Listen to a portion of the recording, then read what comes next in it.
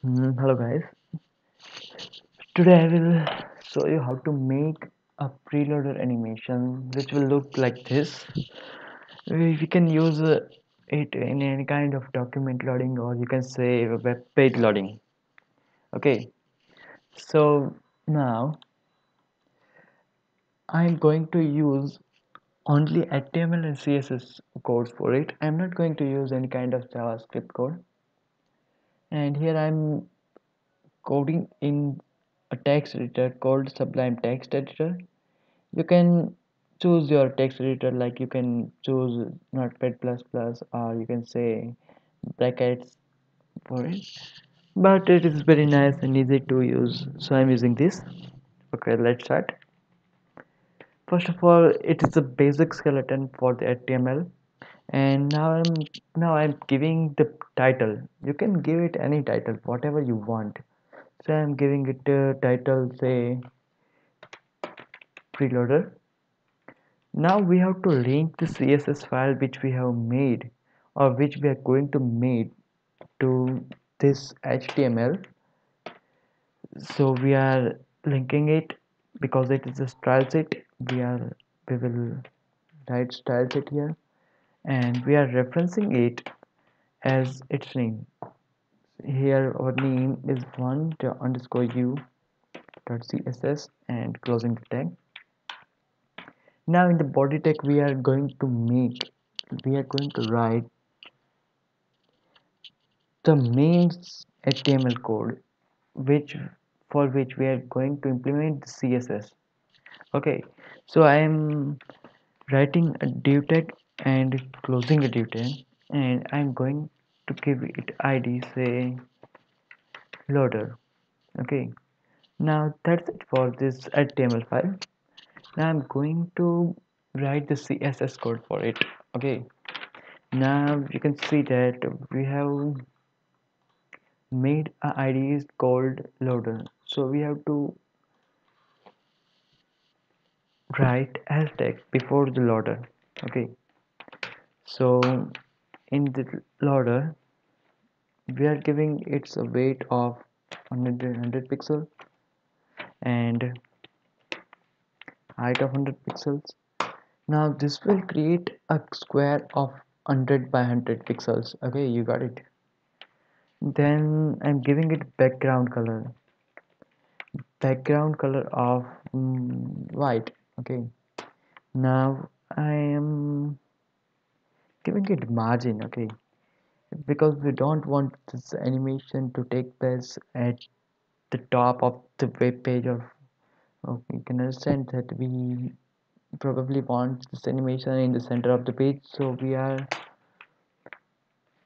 taking it 250 pixels from top and from the bottom, and auto from the left and the right. Okay, now we are giving it border radius because we want a circle, not we are not want we don't want any kind of square line or rectangle. We want this circle, so we are taking the border radius 100%. Now creating the border. Suppose we are creating border for 15 pixels solid and of color you can say light blue. Okay,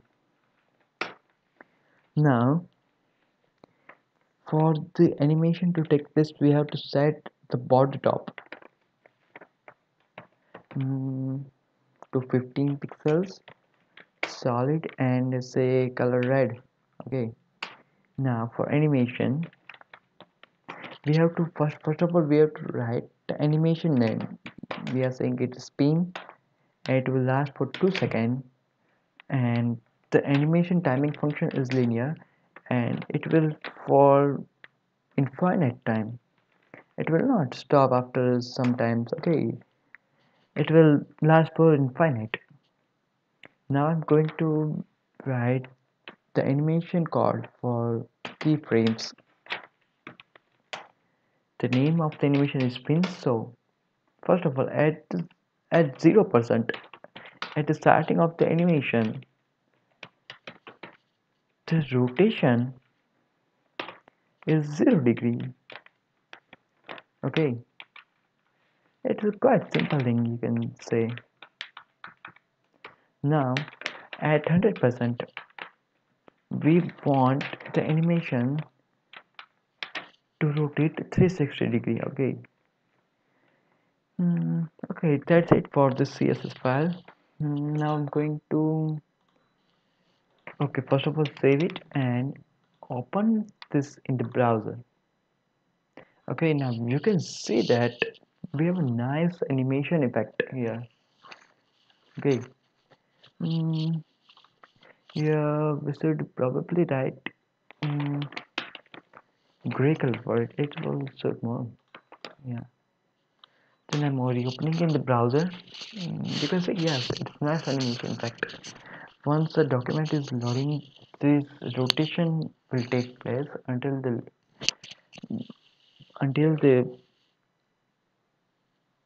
document is loading. Okay, so now let's add some other things to it. We are copying and pasting it for 4 times. Now let's say for border bottom, we are putting, you can say, green color or anything you want, and here purple color, and here yellow. Okay, now border bottom, top, this for left, and this is for right. Now save this and reopen this in the browser, and you can see that there is a four colors in the loading animation. Okay, I hope you can understand this, and that's it for this video. Okay, you can see a nice animation effect.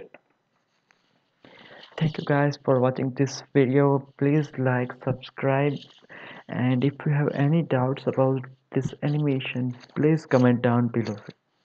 Okay, thank you.